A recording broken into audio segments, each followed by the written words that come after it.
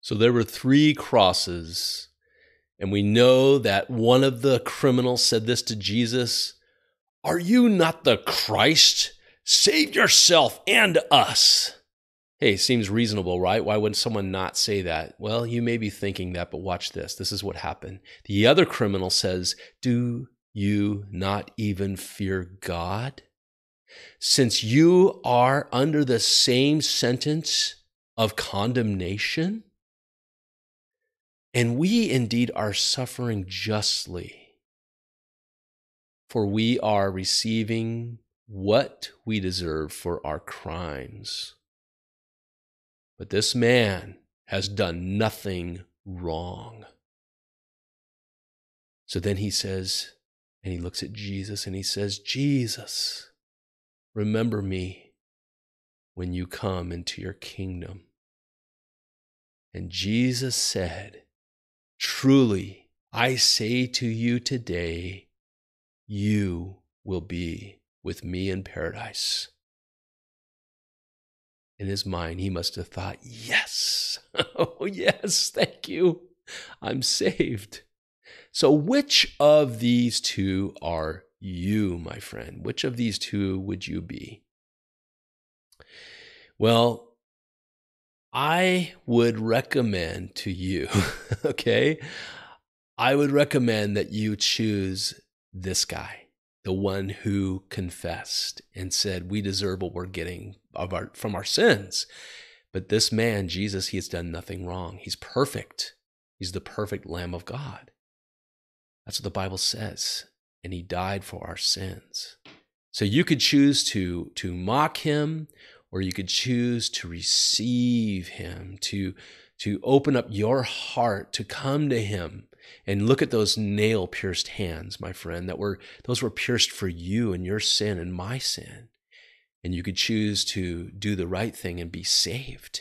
And how? How do you do that? Well, it's been convoluted over the years. It's been made so complicated in so many Christian circles and denominations and all these different things. Forget all that. This is business between you and Jesus, just like that guy on the cross. In fact, Billy Graham said it, and he said it well. He said, "I am not going to heaven because I preached to thousands or I prayed more and I read my Bible more. No, I am going to heaven like that criminal on the cross who said, 'Lord, remember me in your kingdom.'" That's it. That's it. You just need to say a prayer to the Lord and just say, "Lord, I'm a sinner. I call you my Lord, and I ask that you would remember me in your kingdom." And guess what? He will remember you. It's that simple. You don't have to get baptized. It's good to get baptized. That's a good thing. You don't have to be saved. You don't have to be perfect to get saved. In fact, you don't have to clean your life up first to get saved. You go to God, then he cleans you up. If you're going to wait to get cleaned up to go to God, you'll never go to him. Even Christians need to understand that we're still sinners. I'm a sinner. I'm still a sinner. I'm in as much need as you, my friend, to have those sins forgiven every day. And I do have them forgiven because I'm in Christ. I belong to him now. Would you like to belong to him? You could say a simple prayer, just repeat it after me, just like that criminal on the cross, and you, my friend, can be saved. This is business between you and him. You're not praying to me. Just repeat these words after me. Ready?